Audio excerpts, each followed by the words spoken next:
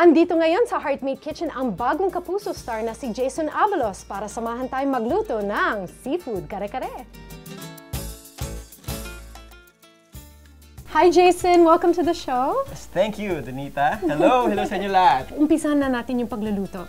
Let's! In a pan, add 2 tablespoons of Jolly HeartMate Canola oil. Did you know that canola oil has omega-3 and 6 which are good for the heart? Wow! Di ko alam yan. Well, now you know. We're gonna take our banana hearts, eggplant, and our sitaw. Ito na yung onions. Thank you. Ang red and white onion, ang ating garlic. So now, pwede na natin ilagay yung stock. And then, atswete water. So now we're gonna add the ground peanuts, the ground rice, squid, the shrimp, the blanched clams, lightly seasoned with salt and pepper. And then let it simmer for just a few minutes, making sure that we don't overcook our seafood. And we're done!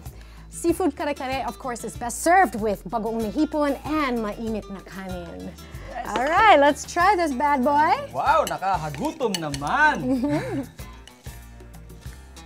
Oh, wow. Ano siya? Kakaiba itong kare-kare na to. Of course. Well, that's also because we use seafood, which of course is a healthy source of proteins, vitamins, and minerals. All right, guys, samahan niyo ako ulit next time for other yummy recipes here at the HeartMate Kitchen.